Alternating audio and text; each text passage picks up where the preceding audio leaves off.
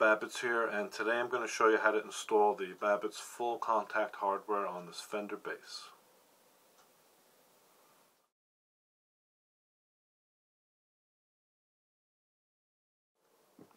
Here we have the Full Contact Hardware 4-string bass bridge. This is the package you will receive when you buy it. Let's see what's inside. Open it up.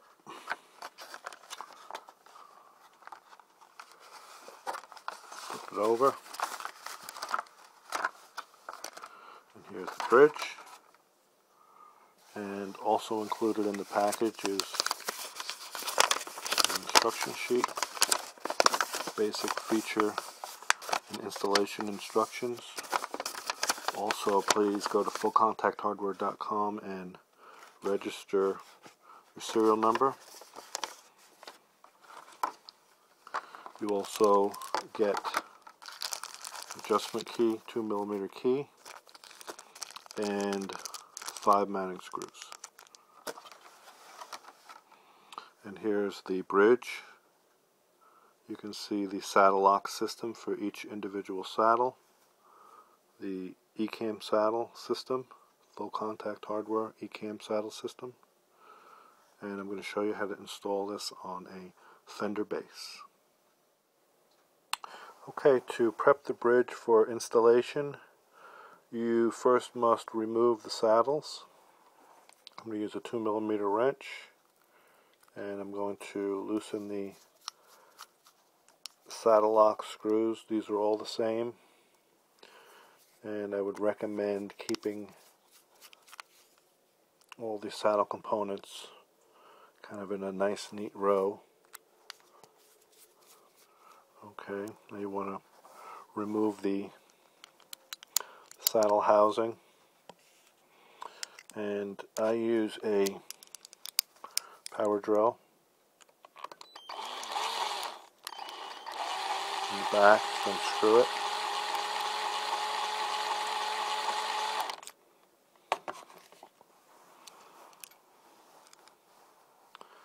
Okay, here's my first saddle assembly.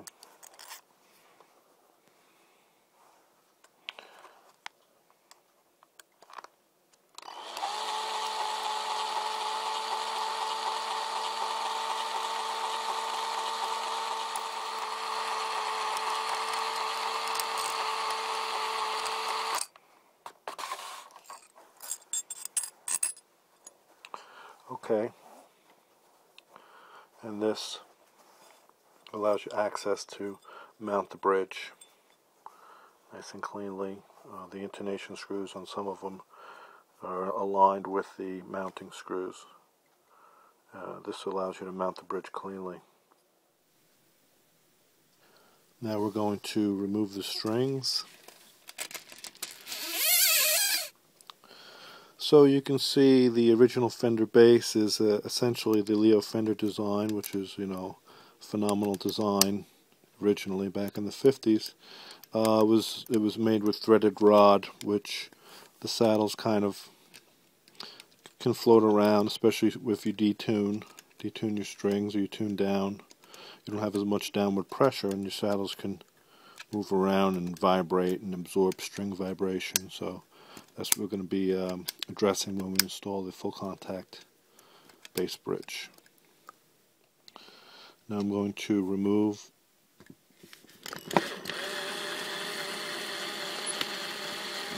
the 5 mounting screws.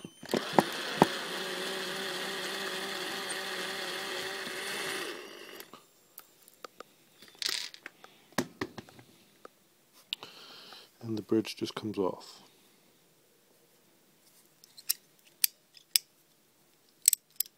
Okay. Now you'll note on the bottom of the Full Contact bridge plate there's a kind of a roughed up area. You want to align that with your ground wire, your pickup ground wire, when you mount the bridge, so the bridge is well grounded. And also, you make sure you use the screws that are included with the Full Contact Hardware kit, because these have flatheads, and you want, when mounted, you want that flathead to be below the bridge plate surface.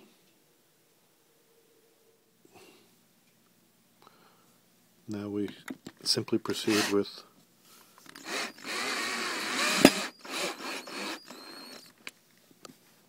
installing the provided 5 flathead screws.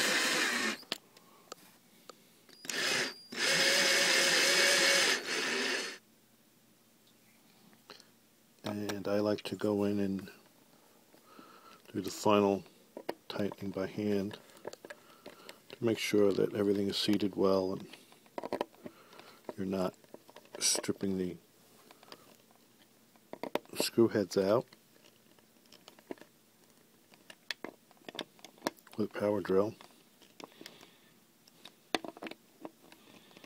There. So you just simply reinstall the saddles in reverse order from how you took them off.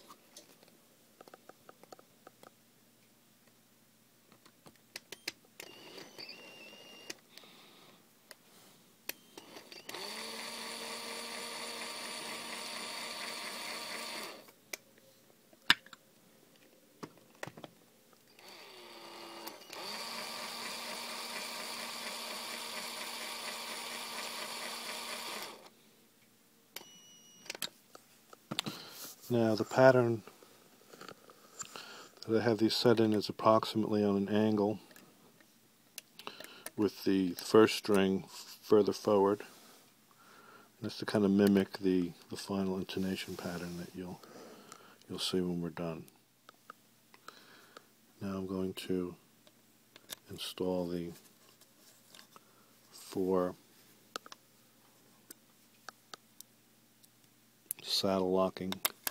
saddle housing locking screws.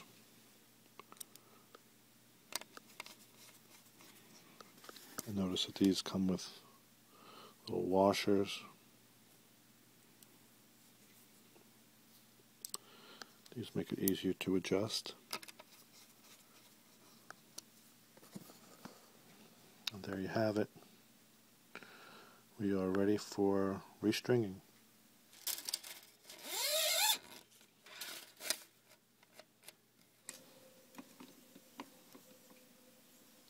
Okay, now I'm going to set the string height.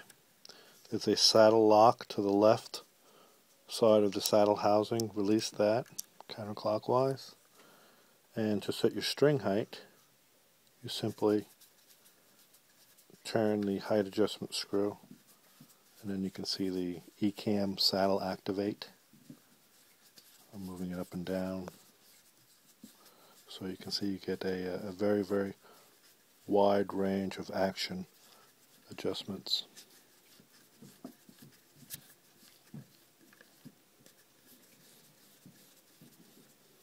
So you just proceed to set the string height adjustment as you wish, and just to remember to go back in when you're done setting your string height to lock the saddle insert in place. Okay, so my action height is set approximately, and now it's time to intonate. And to intonate your full contact saddle, you loosen your saddle lock screw right here, and behind the bridge you will see your Phillips head screw.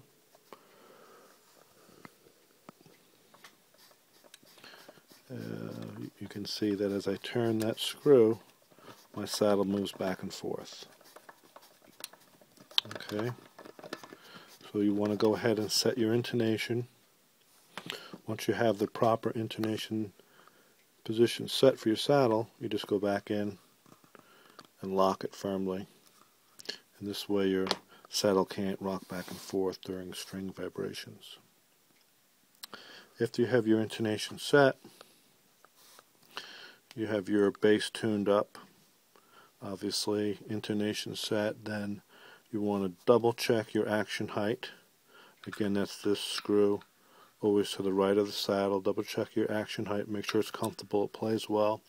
Then the very last thing that I like to do, a good little trick, a little tip, is to go back in and just tighten down your saddle insert lock, your height adjustment lock, tighten that down a little bit more. And just go back in and just tighten everything up, make sure everything is snug, and this will ensure that your saddle is completely rock solid. And that's the final installation of the Full Contact Hardware bass bridge.